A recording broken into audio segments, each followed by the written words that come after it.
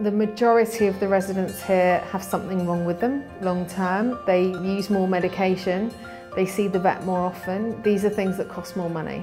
We feel it's our privilege to do that after the service they've given to this country. And the ones that come in that have been so poorly treated, it's humanity's responsibility to do something about that. The Horse Trust started in 1886. It's actually the oldest equine specific charity in the world.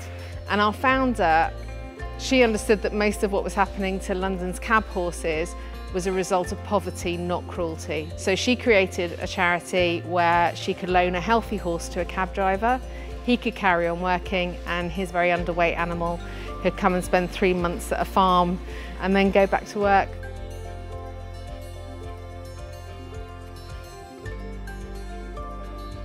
It's very unusual to have a charity that looks after horses directly, that provides training, and yet is also a major funder. Normally they're two separate organisations. All charities need donors to survive, so funding is always the main challenge, and making sure we can balance what's coming in with what we're giving out.